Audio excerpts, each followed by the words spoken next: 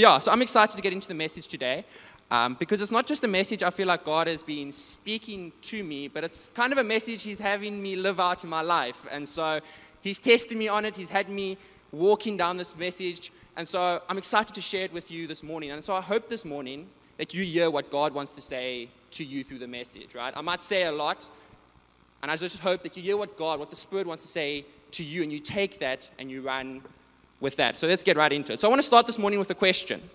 Do you know there is eternity in you? Do you know there is eternity in you? I know that might be a hard question to comprehend or to think about right off the bat because we're in a world where it's constant change. Everything in the world is changing. Everything is fast-paced. It's moving quickly, right? You just learned how to post on Facebook and to like a Facebook post, and now your kids are telling you about 100 different apps. It's now Instagram, it's TikTok, it's Threads. And so everything's changing so quick, right? It's like you left your house this morning and there's a new pothole on your road that you now have to dodge on your way to church.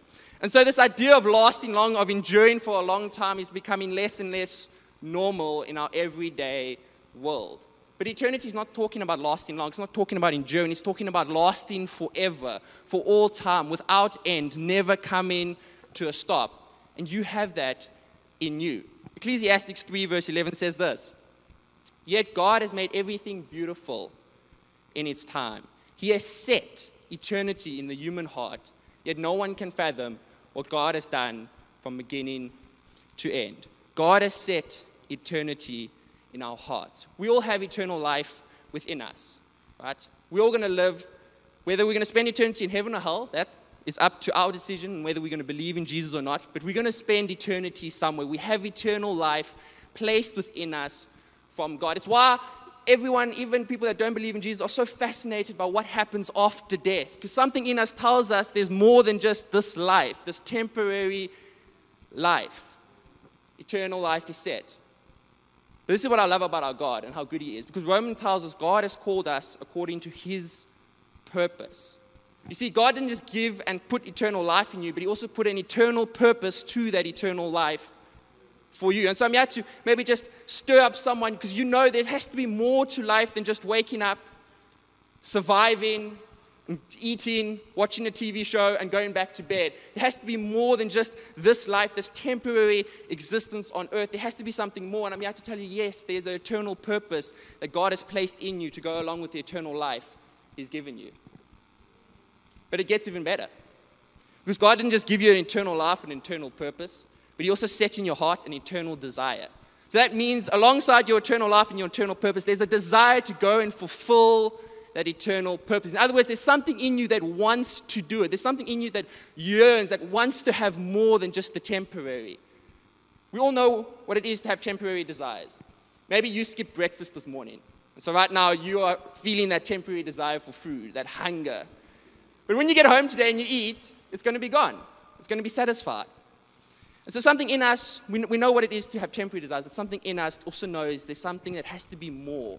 We have to be a part. We have to have something more than just that which is finite, that which will come to an end somewhere along the line.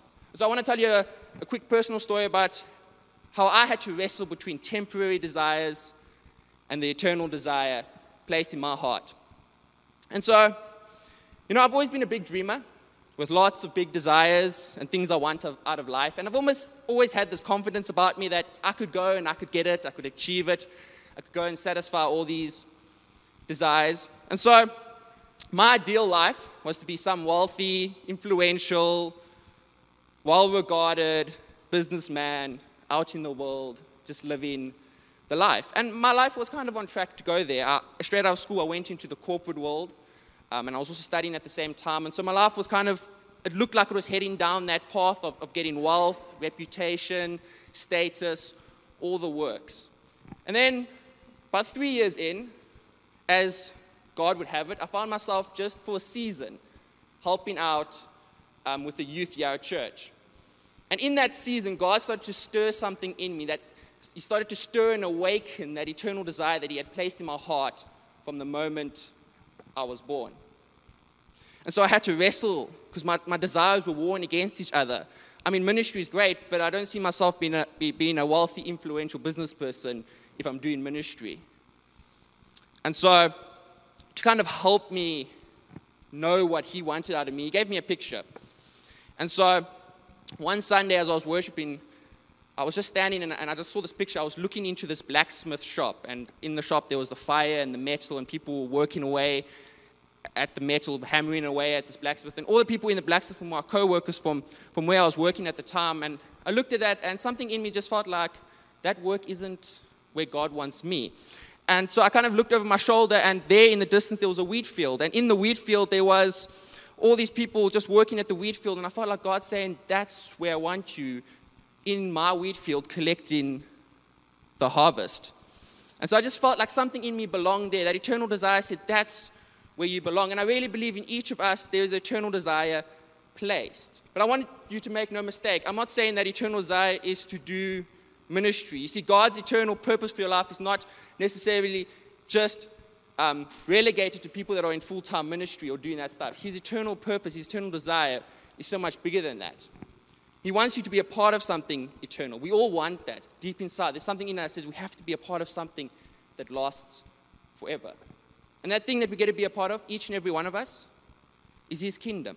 Is building, is advancing God's kingdom. You see, in Psalms it says, your kingdom is an everlasting kingdom, and your dominion endures throughout all generations. Psalms 145, verse 13. So his kingdom is that thing that's going to satisfy that eternal purpose, that eternal desire within us.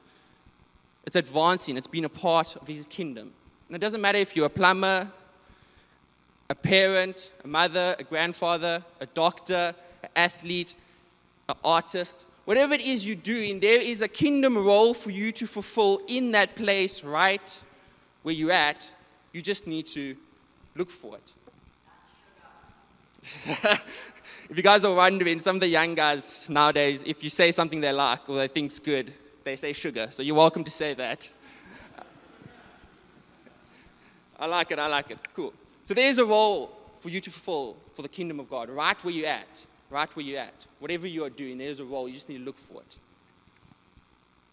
You know, just the other day, God kind of stirred this eternal desire and satisfied it for me. And it just reminded me of how sweet it is when we get to live out a life that is satisfying that eternal desire placed deep within us. So the other day, I took some of the young guys down to Jeffreys Bay for a conference. And on the last night, they were doing baptisms. Now, I know how much we love baptisms when they happen here, how we cheer, how excited we get. And so they were doing baptisms, and I was sitting like in the middle back of Victory Church, right? So it's quite a big church, and I was sitting at the back. The baptisms were happening all the way at the far front right-hand corner. And so every time they would take a youth under the water and bring him out, I would find myself almost pumping my fists in the air like my sports team just scored a point or something. And I was smiling. At one point, I wasn't sitting. I think I was jumping. I was probably shouting a bit too. And I must have looked a little odd to the people around me because all the action was happening that side of the church, and I was all the way at the back on the other side of the church. But I just couldn't help myself. I was just so joy-filled, and something in me was just coming alive every time I saw these youth coming out the water, seeing God's kingdom advancing. That's how excited, that's how filled up I was just looking at God's kingdom advance. Because these youth that were getting baptized, I didn't know them at all. I had no relationship, no interaction with them. I had no part in playing in getting them to that point of being baptized, and yet this is how excited I was. Imagine if it was one of the guys that came with me that I knew that was getting baptized. I would have done laps around the church probably. And so that's how amazing just seeing God's kingdom advancing. Imagine if I was partaking in it also. Imagine how satisfied each and every one of us would be if we not only saw, but we partook in the advancing of God's kingdom, in the advancement of God's kingdom. There is a purpose and a fulfillment for all of us that can only be satisfied by the kingdom of God. That kingdom that is everlasting, that is without end, that endures forever. Now, perhaps when I was speaking, you were like, about how excited and happy I get when I was watching these youth get baptized, and you're like, I get that 100%. That's me, I love it. When I just see things that are advancing God's kingdom, I'm so excited, I'm filled up. But maybe you're on the other end of the spectrum.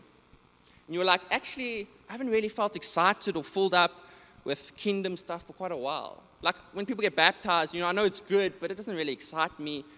Kingdom stuff haven't really excited me for a long time. I don't really feel filled up by them. I'm here to tell you it's not that the desire for eternity, that the desire for God's kingdom is not in your heart. It's there. It's set by God in your heart.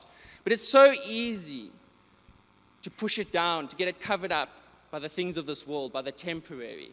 So easy to cover that desire up by layers and layers of other desires and priorities and longings. And so I hope this morning I'm on a mission this morning rather, to try wake up that desire, to try bring it up to the top of our hearts, myself included, because taking the desire for God's kingdom and putting it on the top of the desire pile is an everyday process that we have to go through.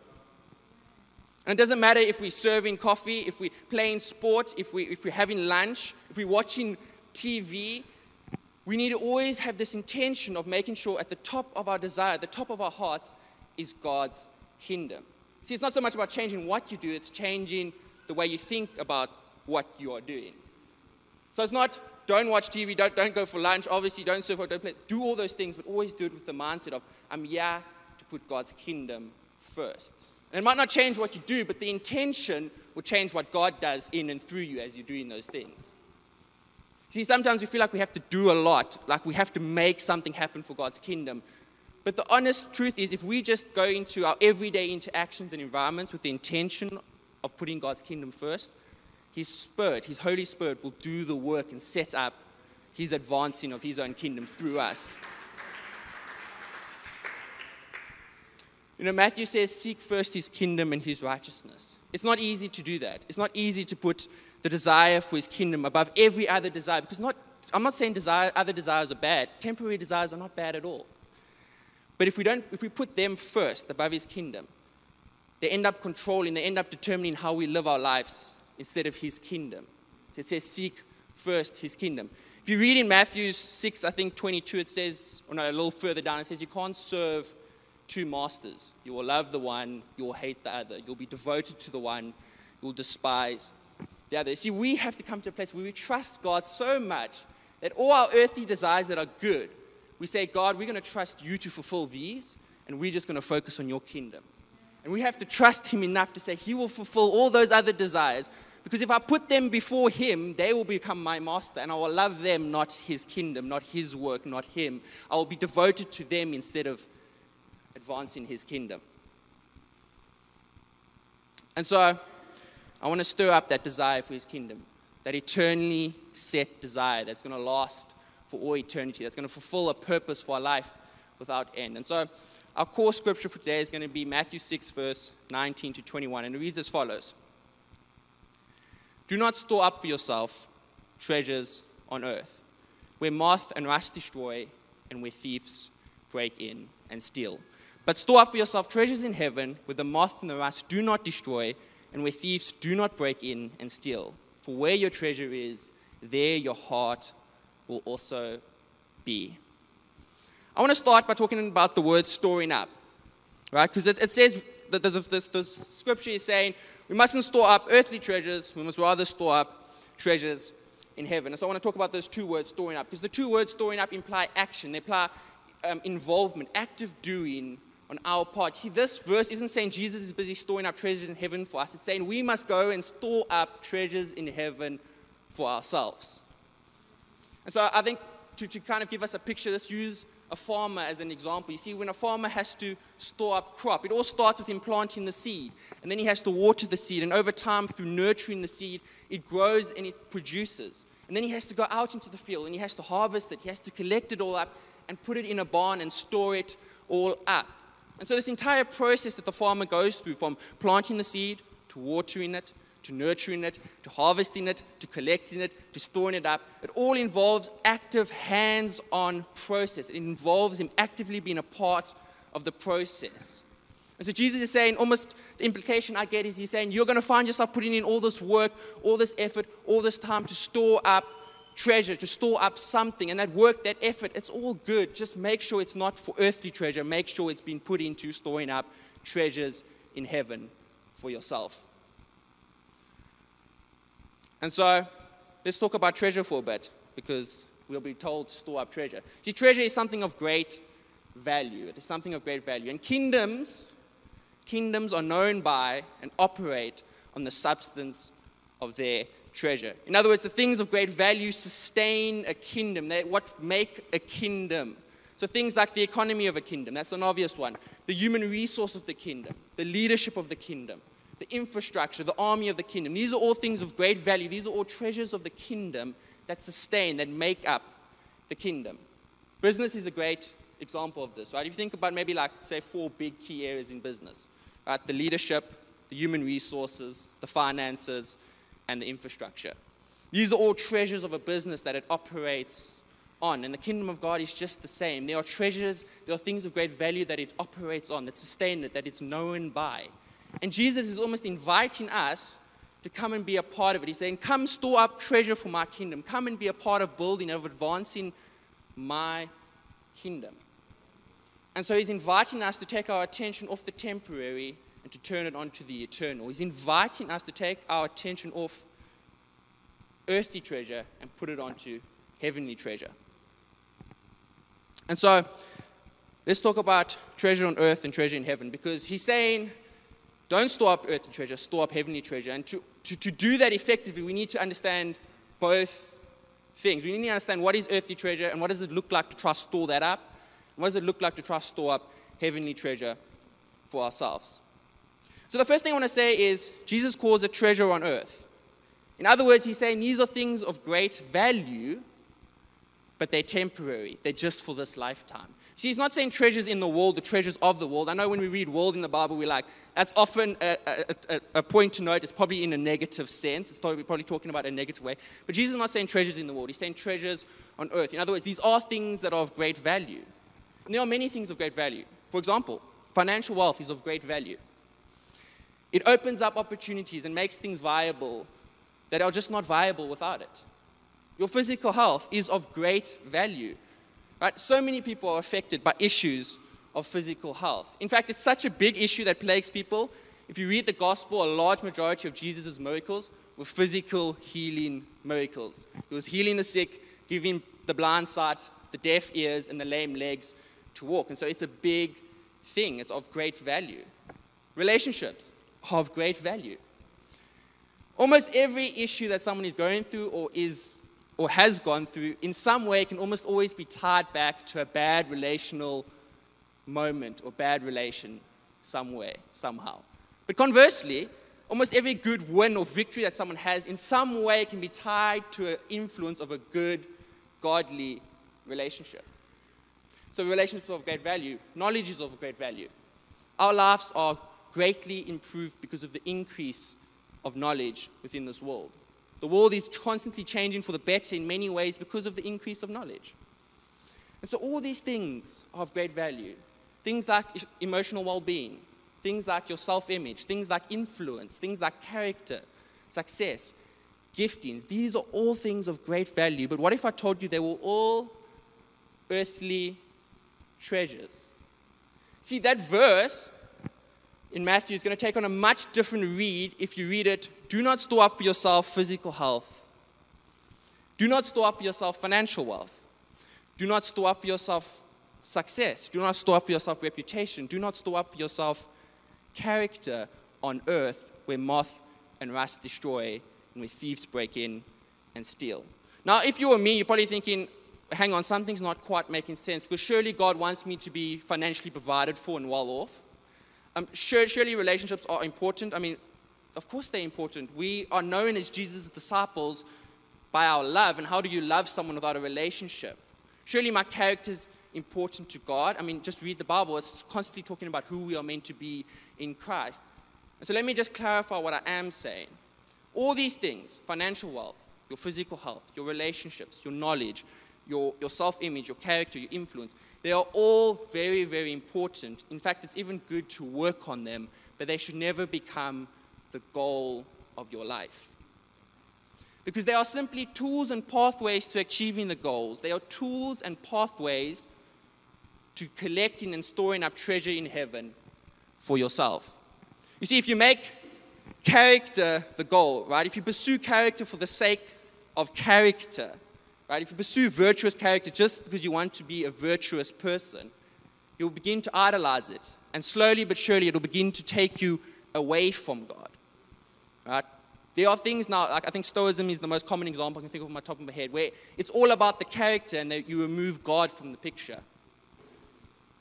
And the devil is cunning. He will help you have a virtuous character if it means you do nothing for the kingdom of God, if it means you forsake the kingdom of God. So these things are all tools, they're all pathways. Let's take building a house, for example. You need tools to build a house. You need hammers, you need cutting tools, you need measurement tools, and a whole lot of other tools to build a house. But the objective is always still to build the house. See, if you didn't have the tools, you wouldn't be able to build a very effective house, right? Imagine trying to run a church without any money, or trying to disciple people with no relationship to them, or trying to minister to people with no character. It's probably not going to work very well. So if you had to try to build a house without any cutting tools, it's probably not going to be much of a house. But the objective is still the house. So what would happen if we made the objective, the goal, the tools and the equipment instead of building the house? Let's say I hired you to build a house for me, and I gave you 1 month to build a house, and then I left. And so in this process of building this house for me, you lost sight of the objective, of the goal, and you began to focus on the tools and the equipment instead of building the house. So you spend all the time and the money busy collecting as many tools as you can get, and the best quality and the most versatile tool set for building a house that could ever be collected and assembled. And then let's say after a month, I come back to see this house, and I find no house. And instead you say, don't worry, come look at my tool set. Come look at all the equipment I've collected. It's the best of the best. I've got everything you can ever want to build a house. Do you think I'm going to be happy that you spent all the money I gave you to build the house on building the tools to build the house? Yes, you have to have the right tools, and you need to care and maintain for the tools. Like you need to care, you need to maintain your relationships. You need to steward your financial wealth well. You need to take care of your physical health.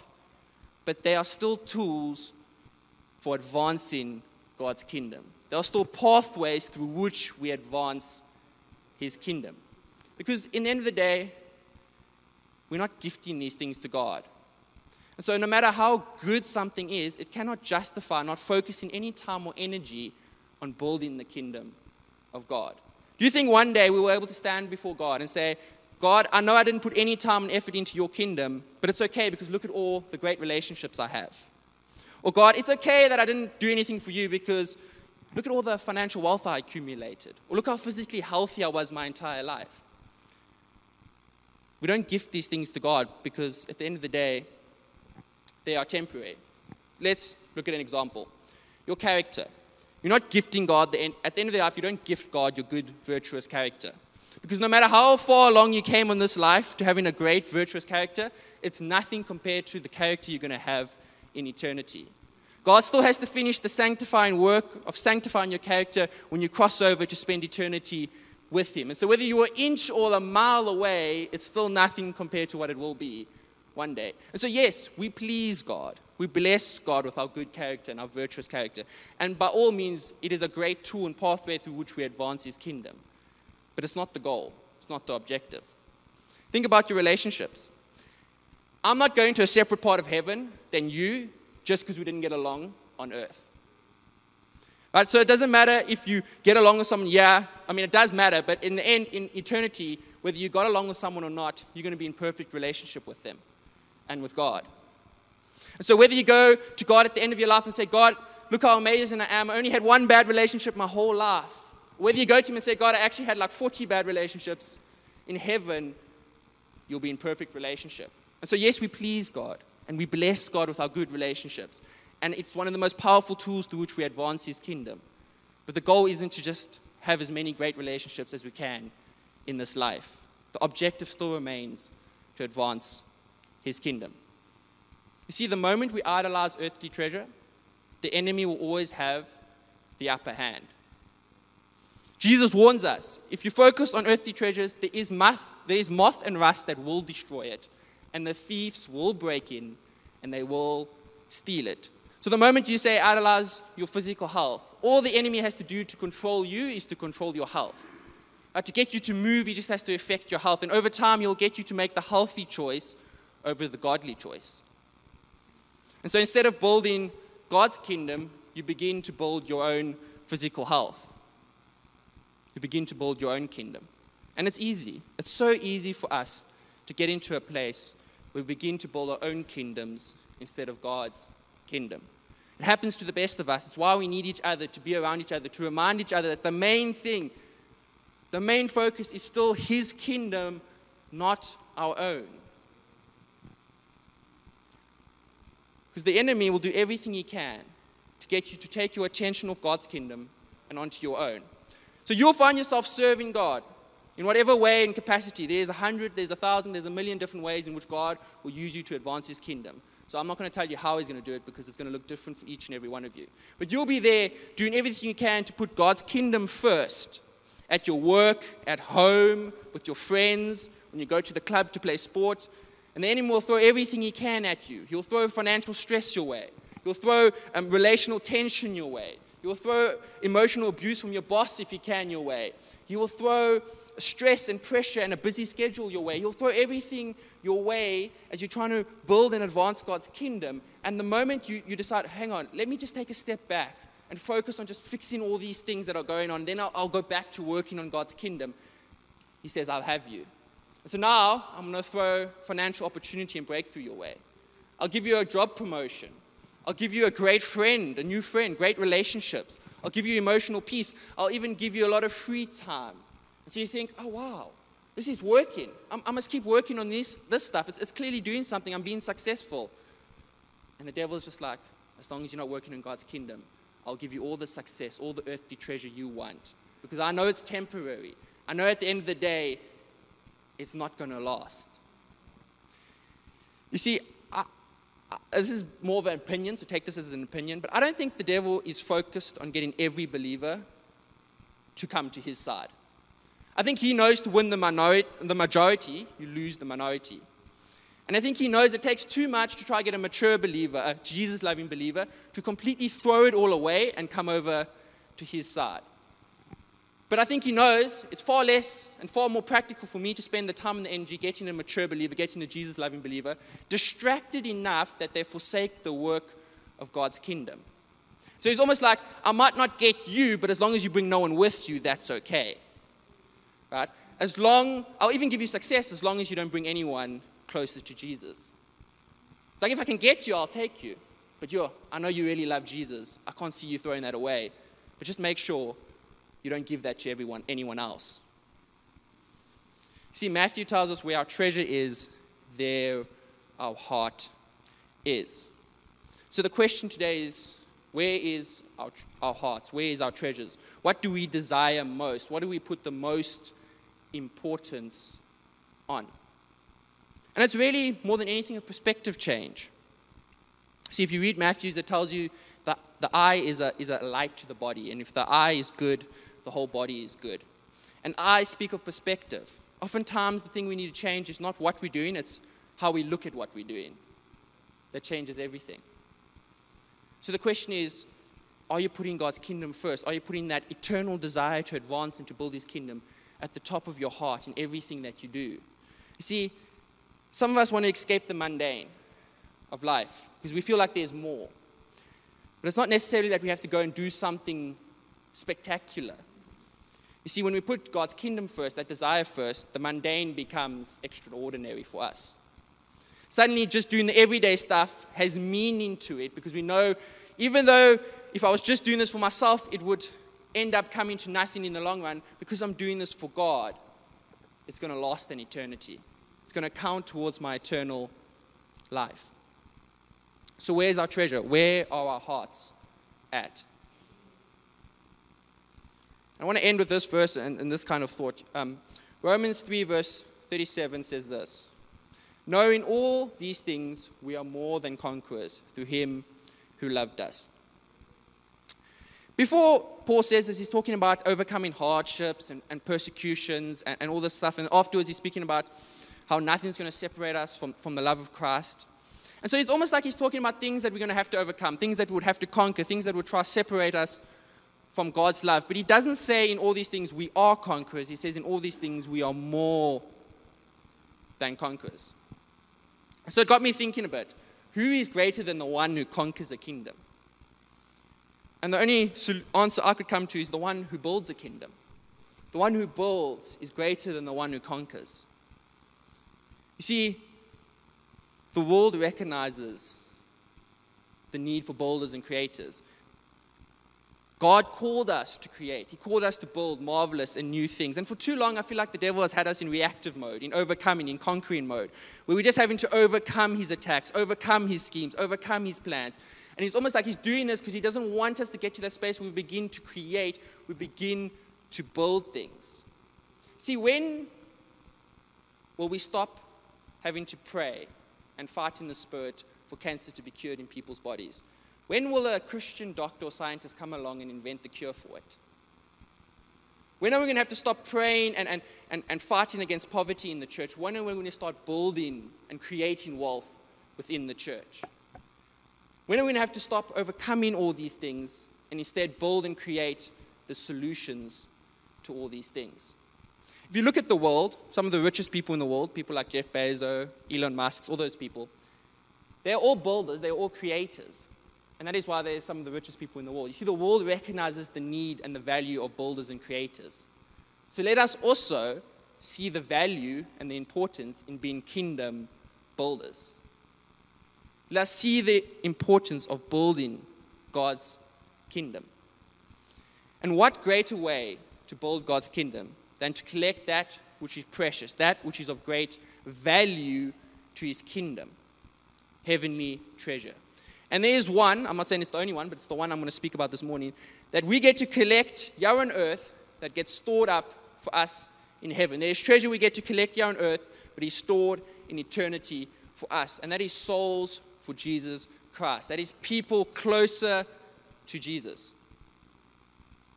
Jesus commissions all of us, go and make disciples. Why disciples? Because disciples is a mature believer that brings other people closer to Jesus. And so there is a role for each of us, whether we are a plumber, a doctor, a businessman, an accountant, a mother, a grandfather. There's a role and a function for each of us where we are in the environment we are to draw people closer to Jesus. We have a role in the winning, the nurturing, and the retention of souls until the Master comes to collect them one day.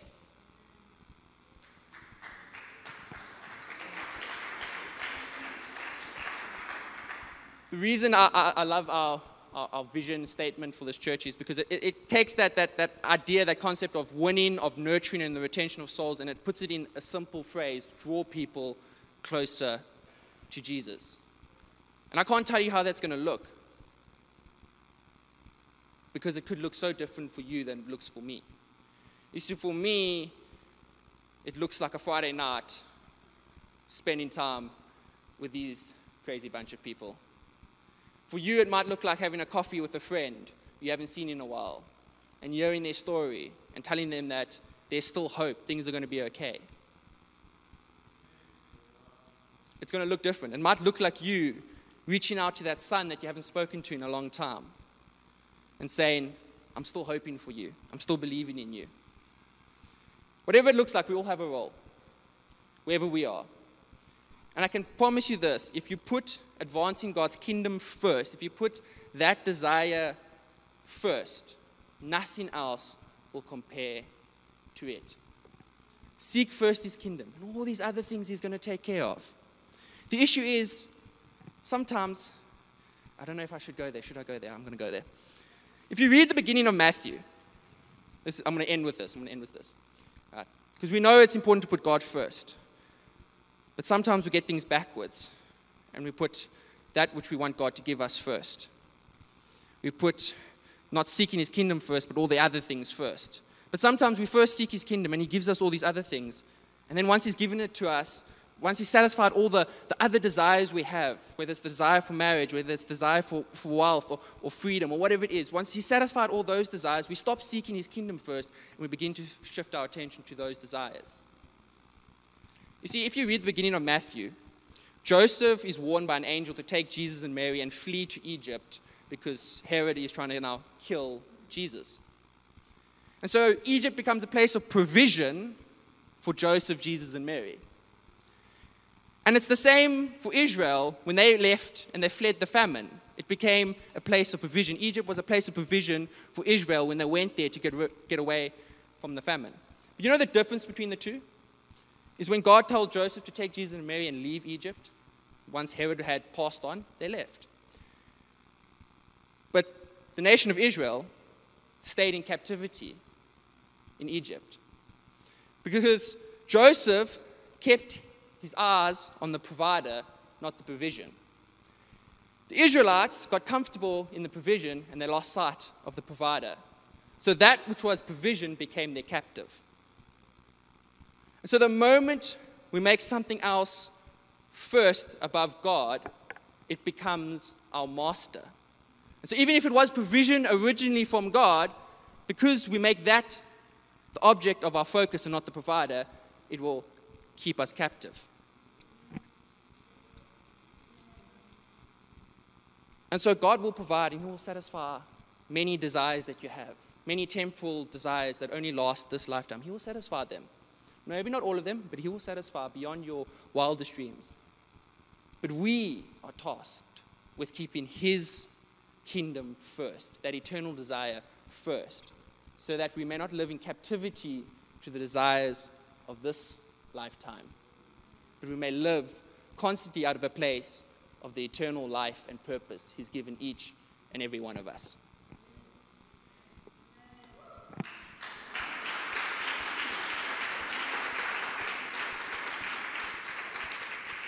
I think I'm just going to close in prayer.